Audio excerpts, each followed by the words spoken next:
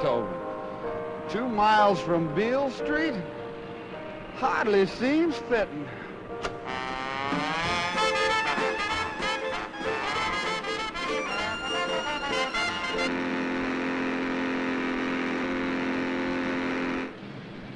Yeah, operator. Boston. The Mercantile National Bank. Mr. Lattimore 3. Make sure it's 3, okay, honey? Number 2, he don't talk to me.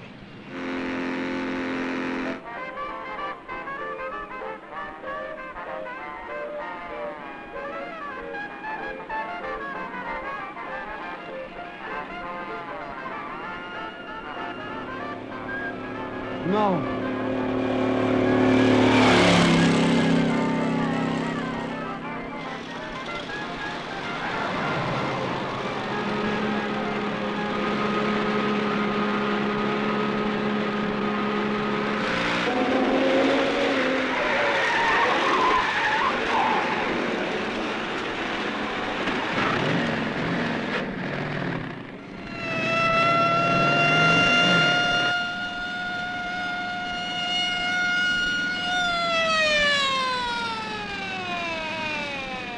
That's Vicky.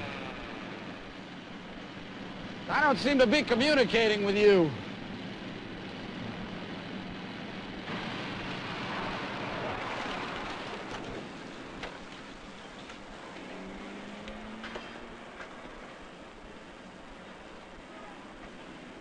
Wrong way car again, I presume.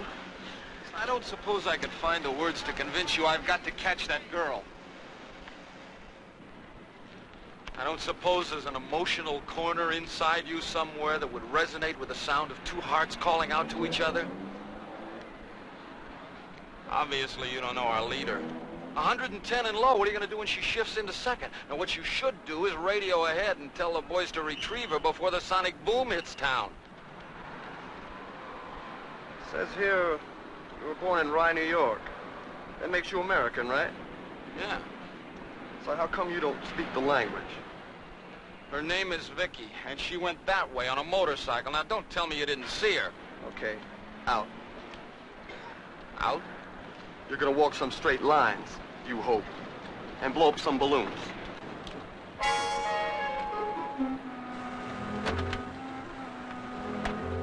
Hands behind your head. Small steps, go ahead, start walking.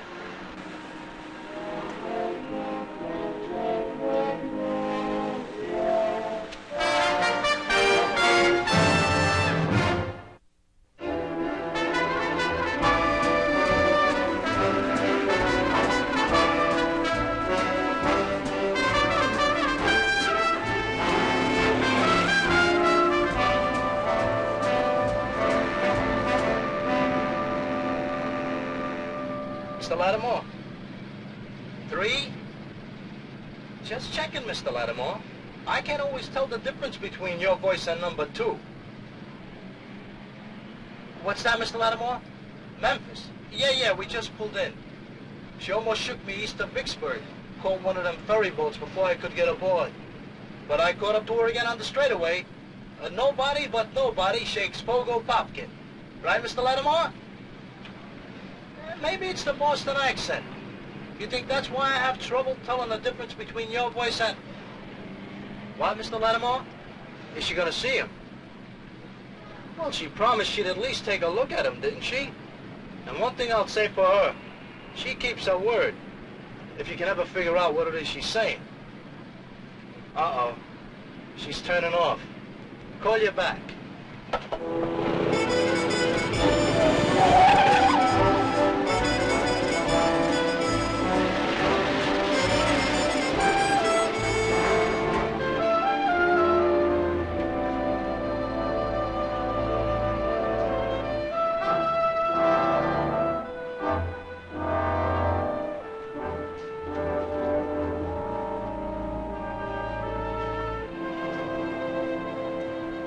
Miss Russell.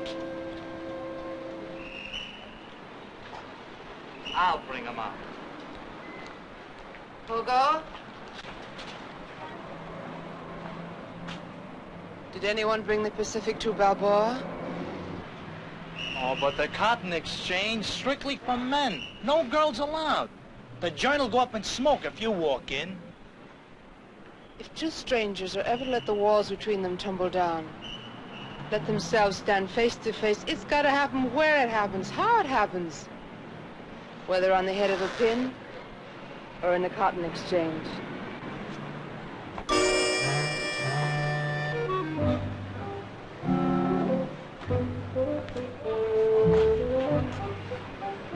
Amy, what am I doing here?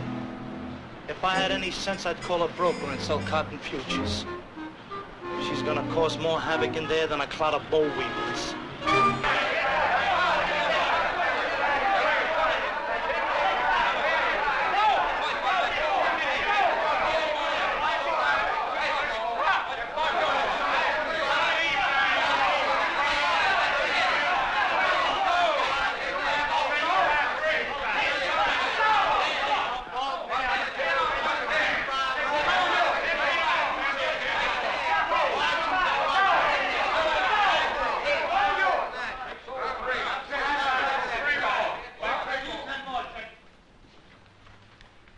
Mr. Frank Breidenbauer, please.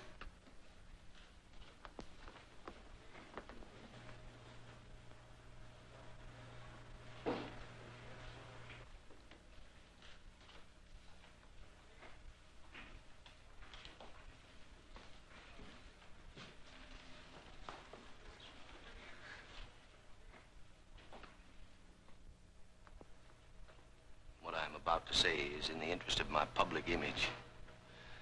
I am a Southern gentleman, miss. We are all Southern gentlemen. We are soft-spoken, hospitable, and we thank the good Lord for stealing our ribs and sending us back ladies as lovely as you. But this is the Memphis Cotton Exchange, and we are trying to conduct business as usual in an environment free of ladies. Now, if I may, please. Hello, Vicky. I have never seen you before. I do not know you. How could you if I don't? But why should we stop ourselves in place when there are so many things to be? Not only animals, but plants and minerals. I've already been most everything at least twice around. It's not easy. The changes are so abrupt you scarcely have time to adapt. If you're a gazelle, you graze. But then suppose you're an anaconda and have to squeeze. It's totally different. The transitions can be terribly tiring. The temptation is not to change. Rest of voice tells you. Settle it insists. Surrender it pleads. But being everything. Isn't that what living is? Oh, Mr. Frank Breidenbauer, I hope you're not stuck someplace. Because stuck people are dead. And then you and I, we'd have no hope for each other. One time I turned into a porpoise and raced the ketch halfway to Honolulu before I became the wind in the spinnaker. That's not so difficult, turning from a porpoise into wind. But you just try sometime changing from wind into sodium phosphate. Even though I've been sodium phosphate 7 times, I still find myself acting more like nitric acid. How about cotton? Have you ever been cotton? That's vegetable cellulose, isn't it? Yes, I've been cotton. Well, then you know how we tell when you're fully matured. Well, when you're cotton, I mean. You pull me apart, and if I make a crisp little sound, I have the right degree of spirality. I sing. Oh, yes. I've been cotton.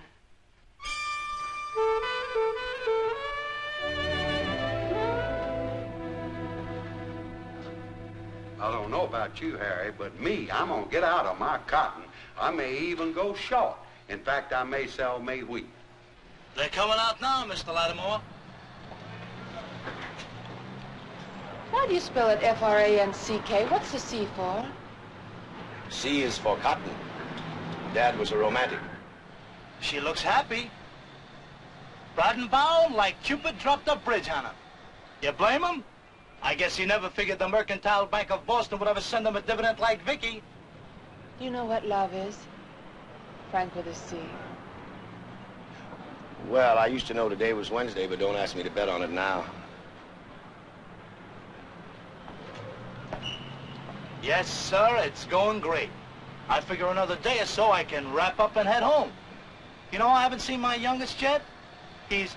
What? No, Mr. Lattimore, I'm not hinting for more money. Come on already. How many private eyes make 250 clams a day plus expenses? The taxes are killing me. If I can pick cotton and sodium phosphate and the wind, why can't I be love?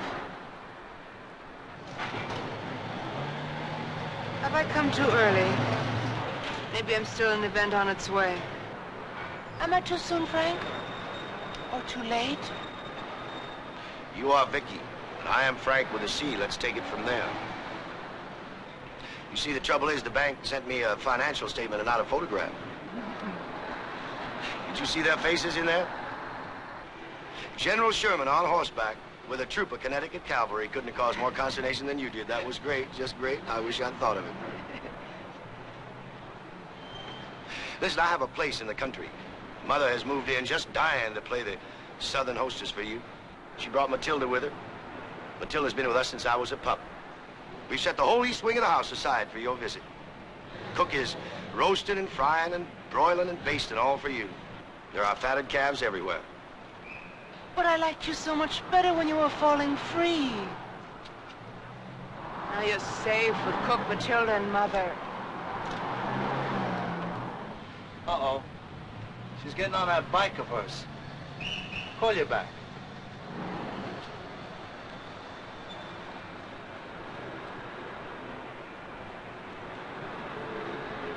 Hello, Frank.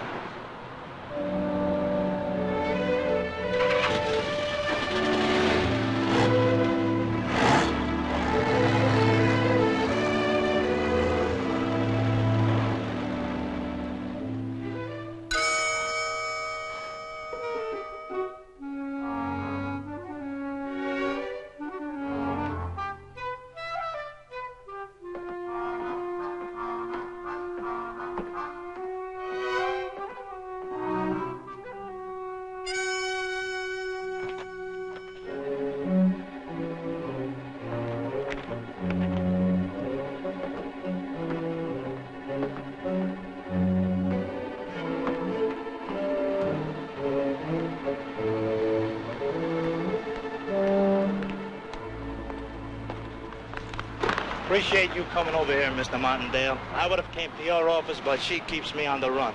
Look, I just checked with the chief, and he's alerting the highway patrol and the county sheriff. The bank's worked out a foolproof procedure. Since she refuses to carry any identifying papers or even a license plate, I carry everything in the cruiser. As soon as we hit a town, I always check in with the police. Then step 2. We always retain the best attorney. They say in Memphis, that's you. Well, I wouldn't go that far. There's your retainer and a letter of instructions, what the bank likes. Mr. Lattimore sleeps better is to know we got the best legal brains available on around-the-clock standby as long as she's in the town. There's security in there for bail bond, it's in case. But what does she do? She's herself. In most places, that's enough to get her locked up for 10 years. Look, if anything breaks, and it will, I'll be in touch.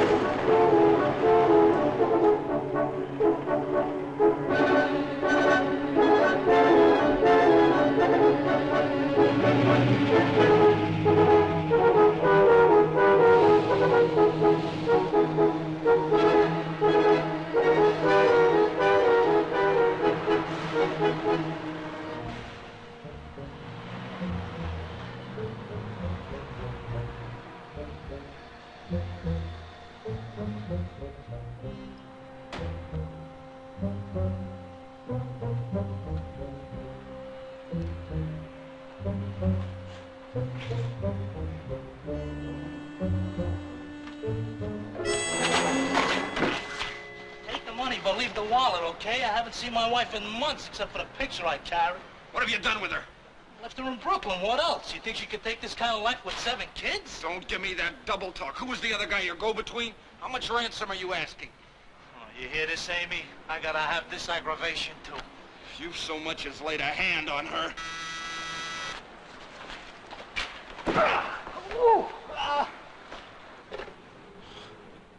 Yeah.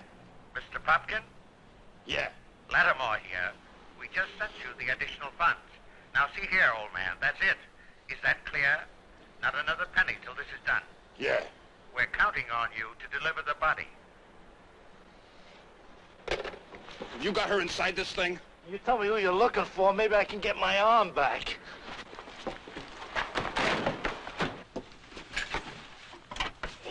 This is the dress Buzz bought her in Tucson. Oh, you're the other guy she met in Tucson? Shut up. How did you know? She always wanted to go back and find you, but, and I'm quoting, time is a sponge, a very wet sponge, and it wipes away all the long roads back, unquote. Hey, pal, about my arm, huh? G.A. Fogo!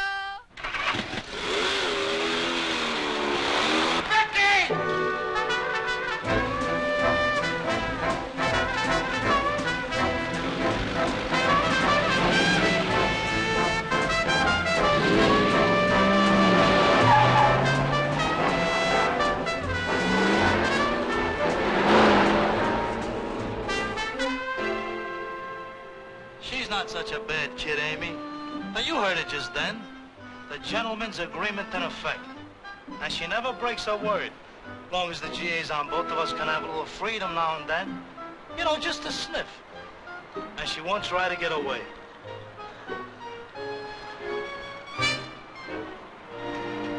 What's good for a busted arm, Amy?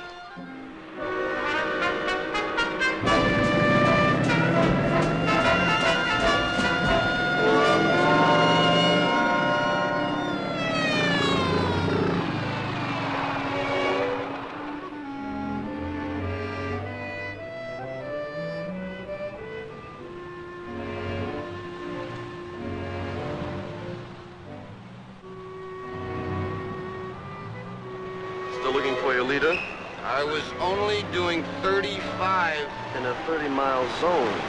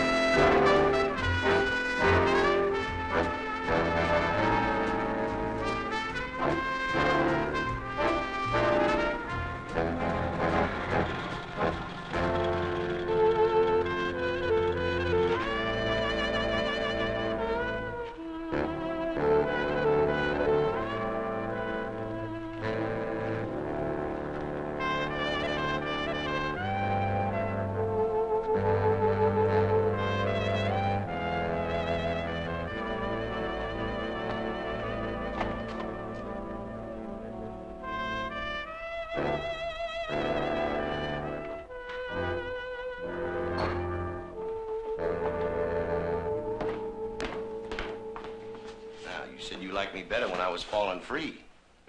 So we will fall together. I've dreamed of it. Where are you going? You don't need a parachute in your dreams, but where we're going, it'll help. In there.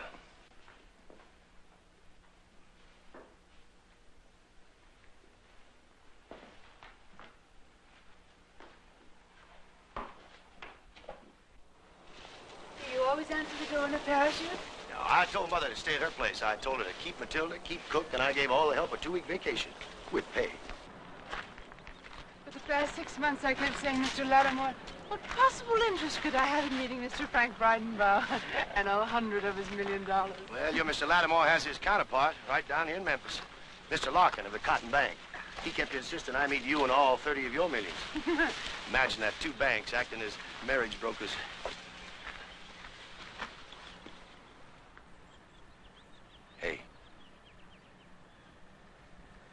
that you finally agree to come and take a look? Can we go high? Really high?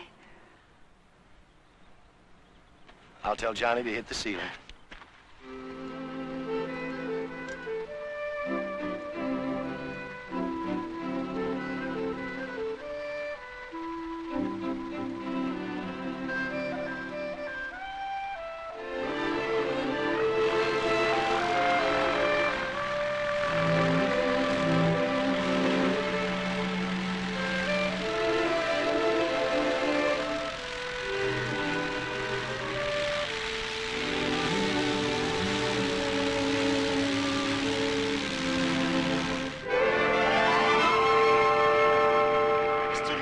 Kept saying you were a maverick, thinking that was the way to make me come down here to meet you.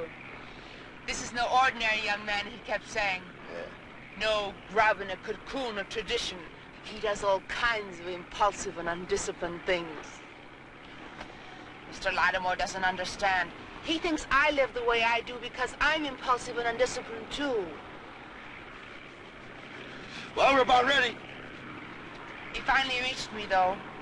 More by accident than by design, something he said. In a desperate moment of appeal to what he considers the woman in me. To refuse love, he said, is the same as turning one's back on life. So, here I am. Well, follow me. Ladies first? All right.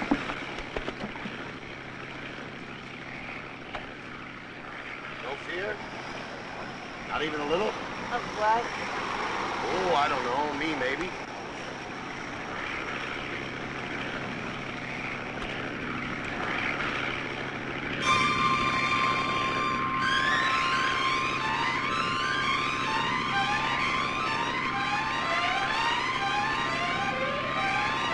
Pull the cord, Vicky. Pull the cord.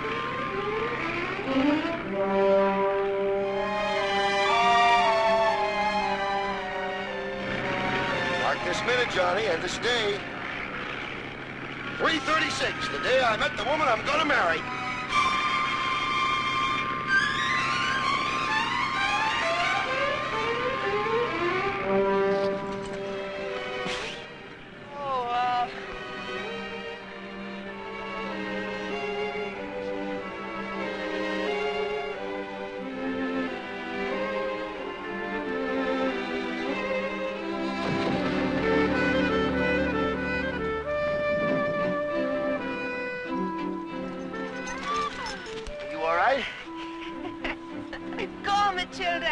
And your mother, I do want to meet her, and your father, and all the frowning ancestors whose portraits hang in your hallway.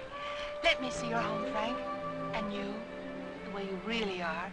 Let me see your life and do all the things you do. Then come with me and see my life. Do the things I do. That way we'll know, won't we? I know already.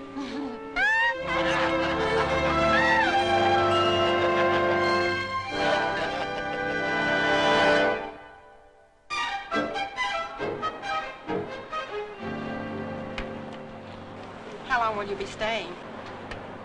The centipede was happy quite until the frog for fun said, which foot comes after which? Which wrought his mind to such a pitch, he lay distracted in the ditch, considering how to run.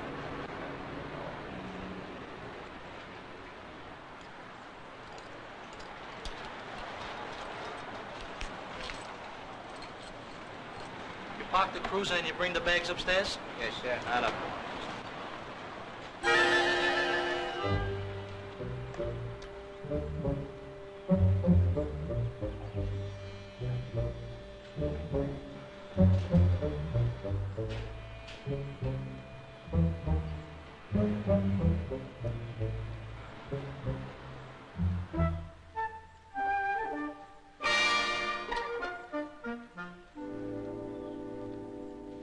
Just to look at a bed with no wheels. Oh, a guy could almost let himself close his eyes. Perish forbid. Yeah?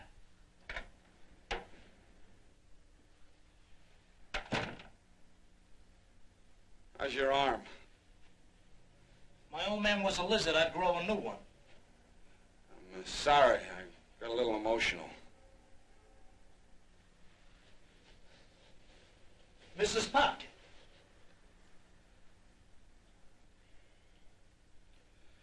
How do you do, Mrs. Popkin? I'm Todd Stiles. I'm sorry I got the wrong scam on your husband, but, well, Vicky and I, we go way back, and I'm a little confused. Who are you? Mrs. Popkin and the kids call me Pogo, the provider. Lattimore 3 calls me troubleshooter. Vicky calls me a broom. You got an entry? Drop it in the box. Okay, Pogo. Where is she? Look, don't confuse her, especially now. How could anybody confuse Vicky? Look, she's a little sentimental about you and the whole Tucson caper. Let her get married in peace so we can all settle down.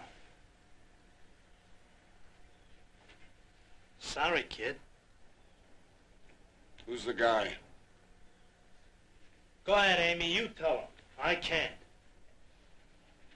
She love him? Amy? Okay, Pogo, provider, troubleshooter, broom, think. I'm gonna camp on your doorstep. I'm gonna haunt you the same way you haunt Vicky, because I know you wouldn't be so relaxed unless you were sure she was coming back. So I'm gonna wait. I'm gonna wait right outside. I'll wait. Nice meeting you, Mrs. Popkin.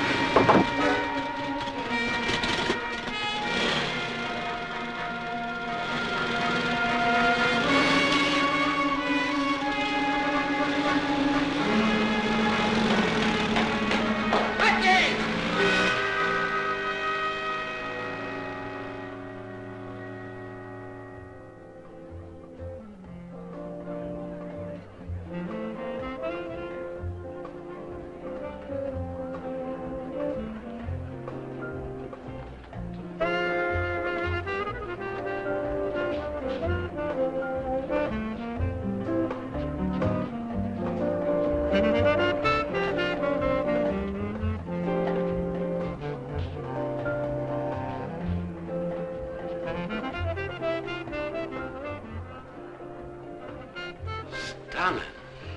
I wonder. How can you wonder, Emily? Just look at her.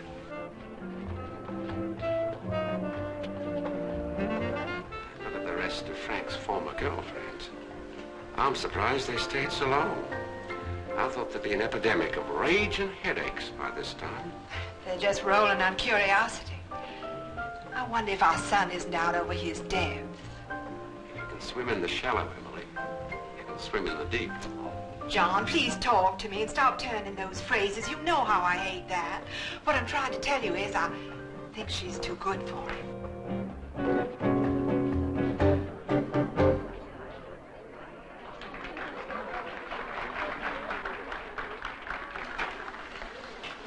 Well, what do you think of him? Well, go ahead, Vicky, tell him. If you touched an elephant in the dark, Mr. Breidenbach, how would you describe him? Oh, well, I must confess, my dear, we haven't had that experience. If you touched his trunk, you might say this animal's like a water pipe. If you touched his ear, you might say he's like a fan. If you touched his leg, you might say he's like a pillar. Frank and I are still touching in the dark. Would you excuse me, please? Oh, yes, of course. Well, ask a silly question, huh? I need a drink.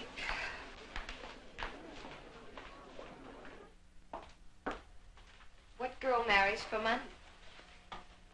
She's clever enough before marrying a millionaire to fall in love with him. Did she really come here on a motorcycle? Oh, Miss Russell, do you really travel on a motorcycle? Well, it starts out that way, but after a while when it's wide open, you just sit there, and the country's traveling under you. What do you do about calluses?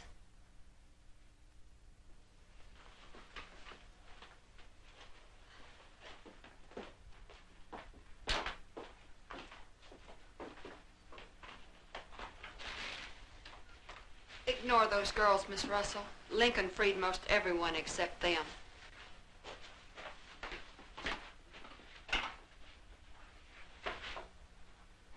Who are you? Can you see him clearly when you can't see yourself? Can you know his needs when you don't know your own?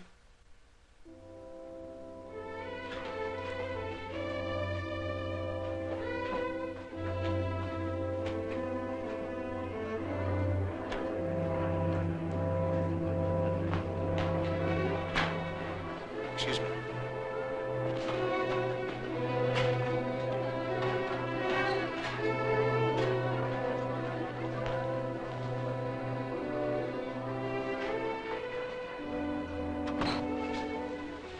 Elephants in the dark.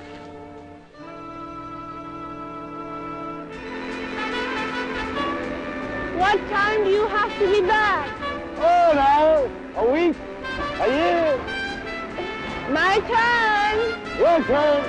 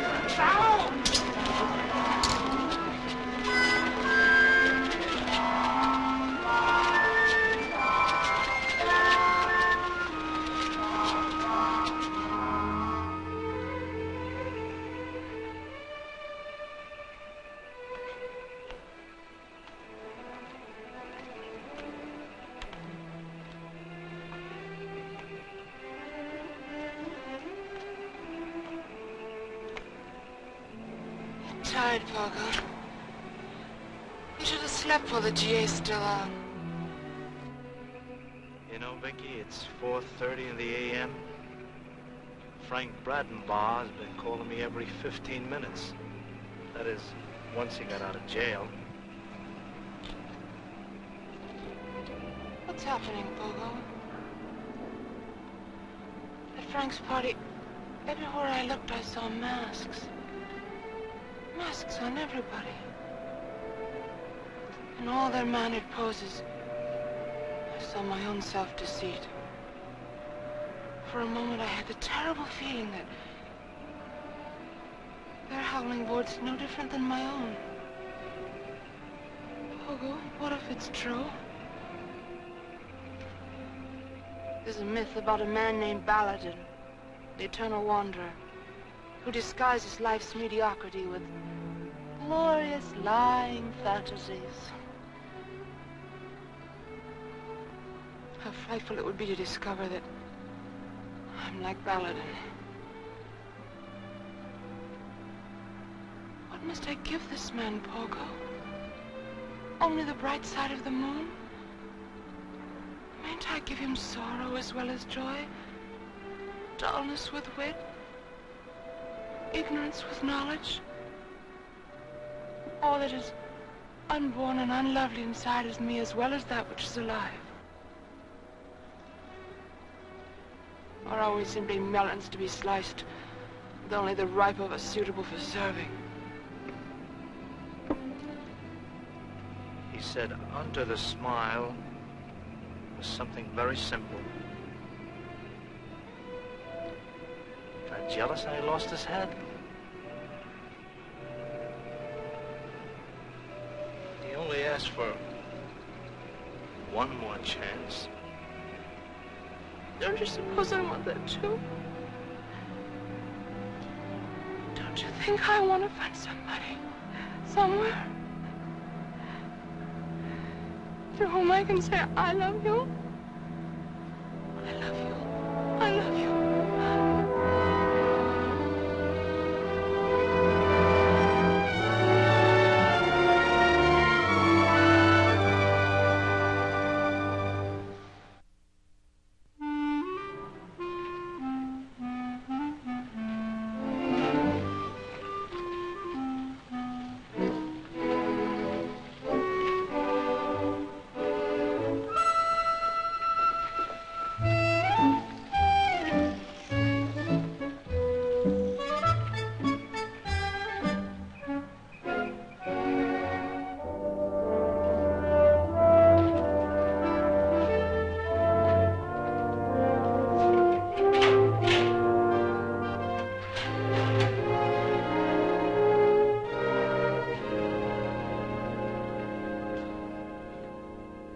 Look in the bank book. How can anybody be considered a vagrant who saved $3,300? Well, how do we know you didn't swipe that passbook?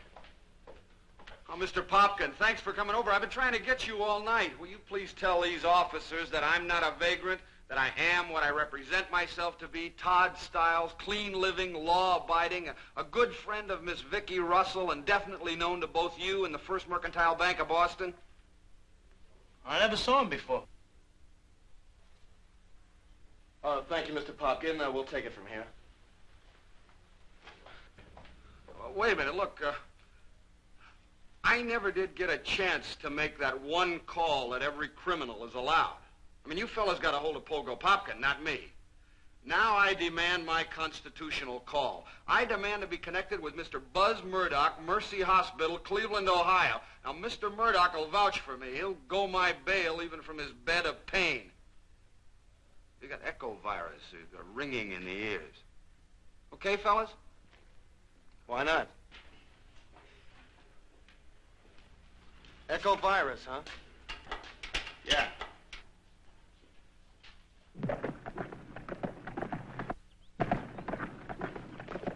Very good. All right, let's put it up another notch.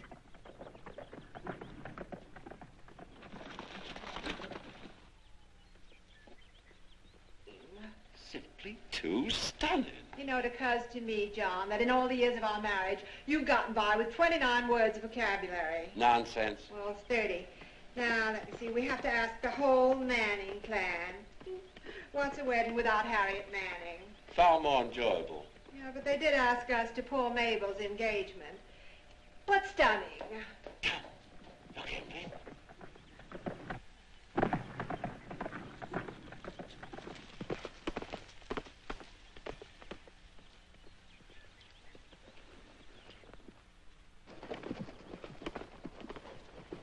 I do believe she's best and frank. Oh, dear.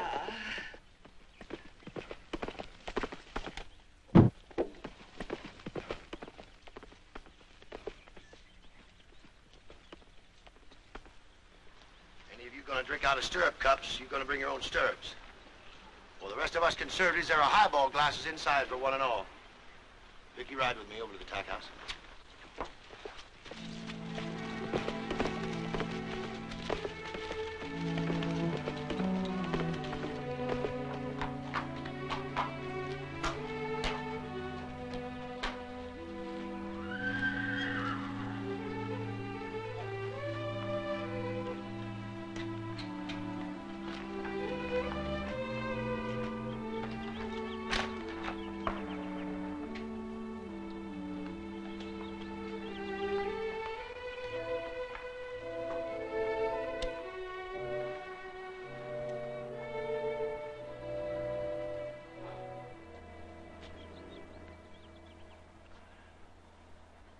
Can you imagine the kids we could have had?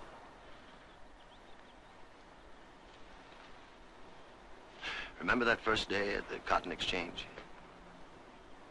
I made what you tallied a slip. I talked about security and tradition and authority, all the things you're running away from.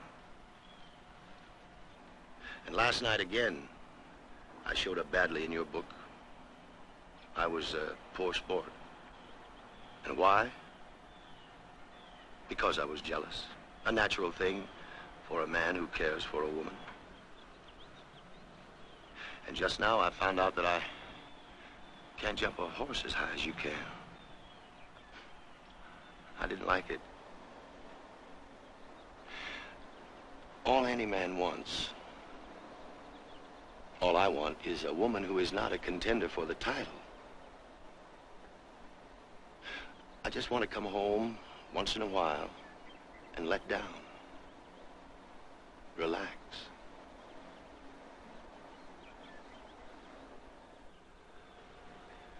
Well, what it means is I love you. But no thank you.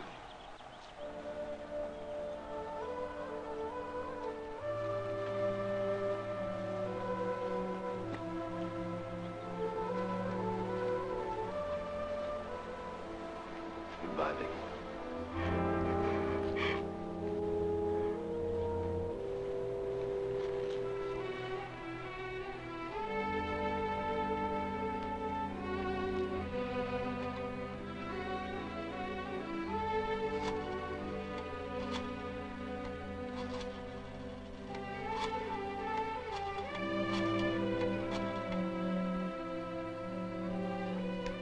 Mr. Popkin, please. Pogo, the GA is off.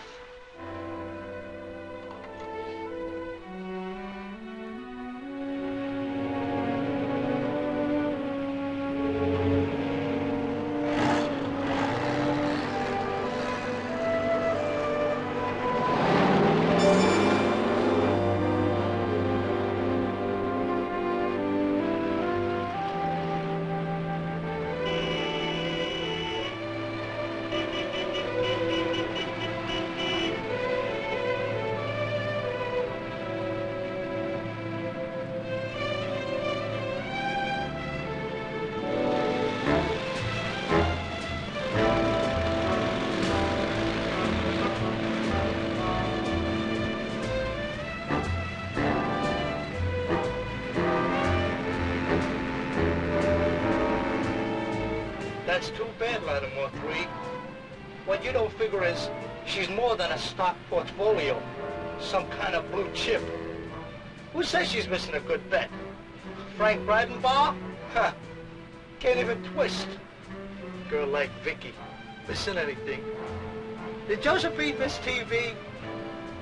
You and me, Lattimore 3. And 2 and 1. We should all be so alive. How do I know where she's going? Yeah. I got her in my front sights. Relax.